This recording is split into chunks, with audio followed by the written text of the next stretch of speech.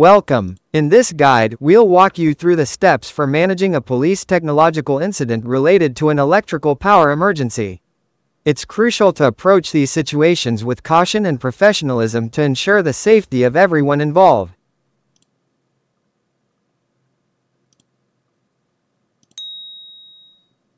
You are on patrol when you receive a dispatch call about a widespread power outage in your assigned district.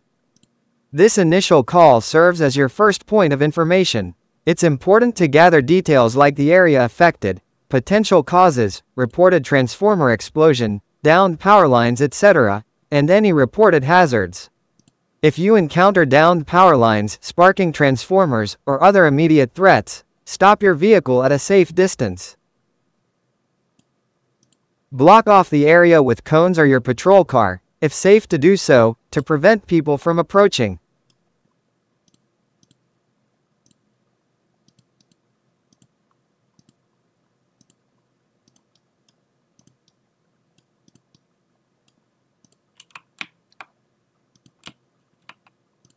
Use your radio to report the hazard and request assistance from the power company and/or fire department.